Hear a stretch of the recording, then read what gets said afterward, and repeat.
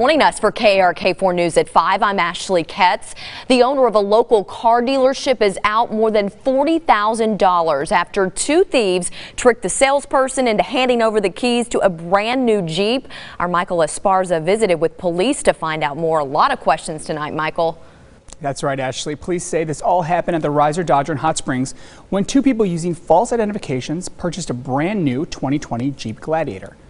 A brand new car makes a great Christmas gift for yourself. But what if you didn't buy it? Instead, someone pretending to be you did.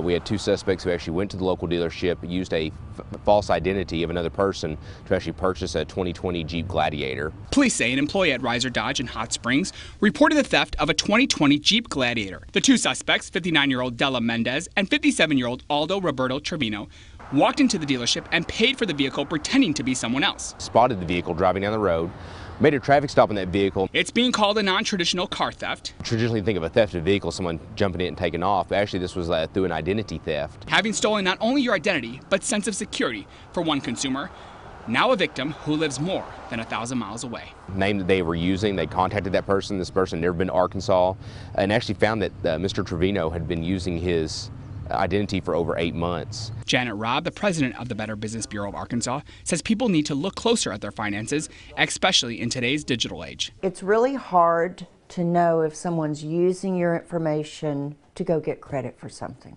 Preventable? Well, maybe not. It can be devastating, which is why we really encourage everyone to protect your personal information, protect your financial information. But taking cautious measures to better protect oneself. You can also do a fraud alert through the three credit bureaus. Before the next victim is you. You don't know who's taking your identity and who may be pretending to be you, and can ruin your credit for years to come. Investigators have contacted the victim, who lives in Florida.